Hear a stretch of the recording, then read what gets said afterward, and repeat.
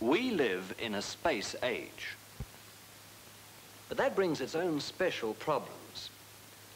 With rockets in orbit, and moon probes, not to mention the more humble but still fantastically efficient planes, the world seems to be shrinking.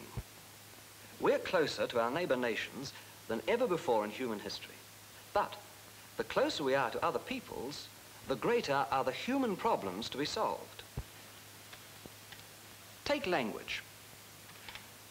We can bounce a signal off a spaceship, but we can't talk to our neighbors in the Pacific Islands. Then, economic standards. We can cross the skies by plane to Indonesia in a few hours. But that only makes it so much easier for us to see that half the world's population is underfed. Look at the problem of racial barriers. Fast ships can take us across the oceans, but they can't cross the barrier between black and white, between African and Afrikaans. We're living closer together. But you know that our greatest problem in this space age is how to live at peace with each other. I found the Christian answer to this problem at a conference I attended at Hutt City. Lower Hutt was going to play host to the 3rd Ecumenical Youth Conference, by far the biggest interchurch youth gathering ever held in this country. 1,600 members came from many places. They came from all parts of New Zealand. It was a young people's affair. The age limit was between 17 and 30, but exceptions were made for speakers and leaders.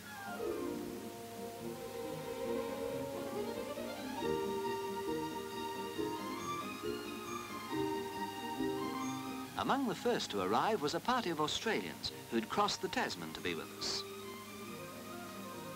From Hong Kong came Miss Sung, a Christian worker and herself a refugee from communist China.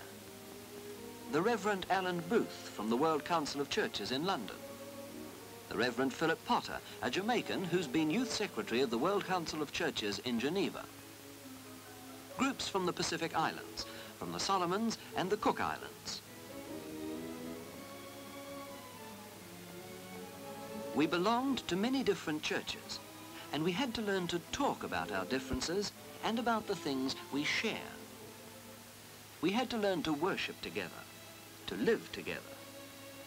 The one thing that held us together, that converted that heterogeneous crowd into a tolerant, helpful family, was our faith in Jesus Christ and our loyalty to him. We were housed in local schools, 10 of them. We were made so comfortable that it was very easy for some of us to sleep in. We even had a special bus service laid on to take us to the Civic Centre, which was the focal point for conference activities.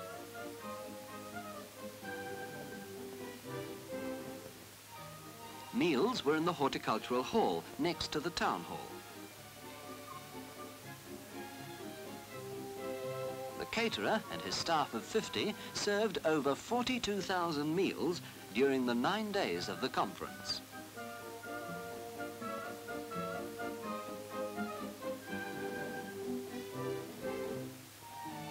Perhaps the title conference could give a wrong idea.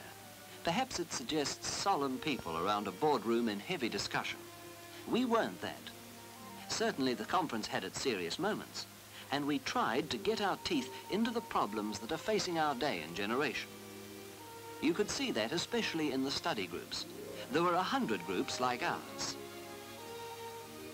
16 or 17 of us in each group grappled with the big issues of race, of space, of the disunity of the church, things that matter. Yes, we could be serious. We talked hard. And listened too.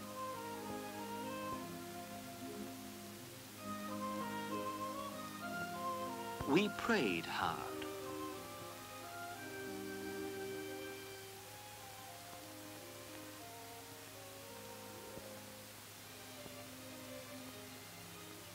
We learned a new way of singing the Lord's Prayer to Jamaican calypso. Does that sound strange? The way Mrs. Potter, wife of the Reverend Philip Potter, taught it to us, it became intensely devotional.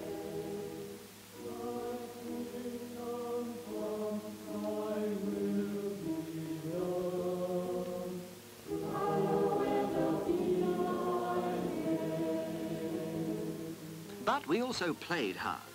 Being a Christian doesn't mean that life's too serious for fun. There's always plenty of opportunity to let off steam.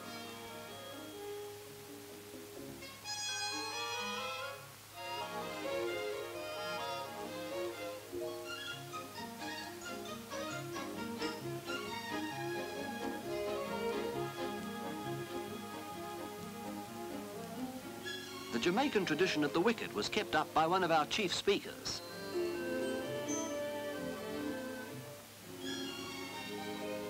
We danced. Scottish country dancing was a popular item.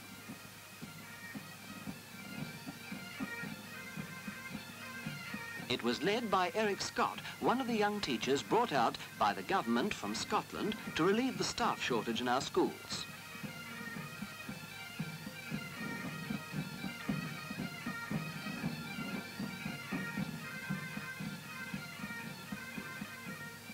Another kind of dancing came to us from the West Indies.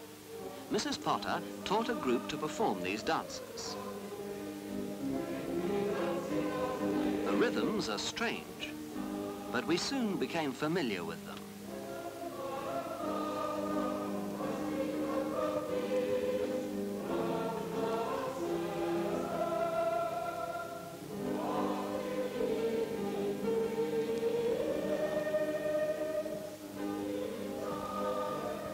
There were opportunities to follow up special lines of interest, to equip us better for leadership among church youth groups back home. One class learned how to use film projectors and other modern teaching aids. Another group studied new Sunday school teaching techniques.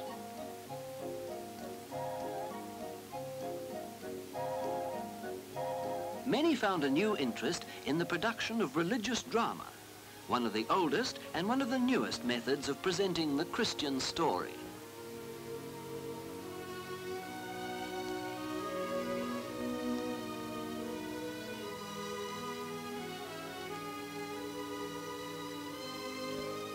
We had a choir, 600 of us.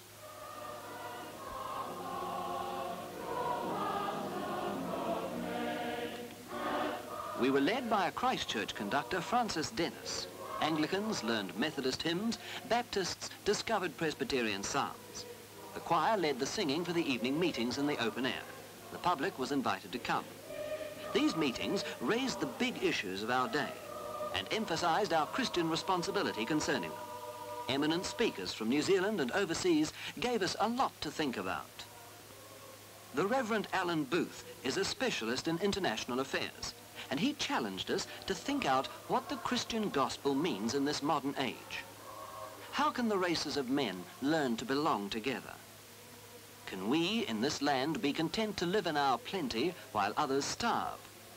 How can we meet the spiritual needs of new nations as they reach out for new ideas?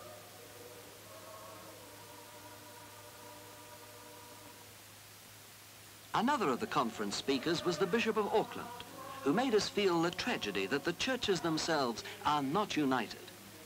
We had to think hard about these things.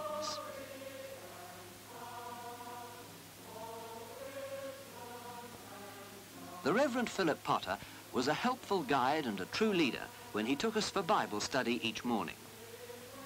The Bible has the answer to our problems today, as it's always had the answer to men's problems in the past.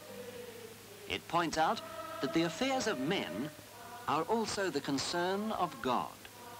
We are not merely the playthings of economic forces, we're the children of God.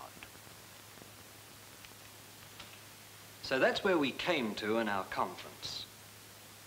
We felt that we were one family, living, eating, studying, worshipping together, and that it was the grace of God that made us one.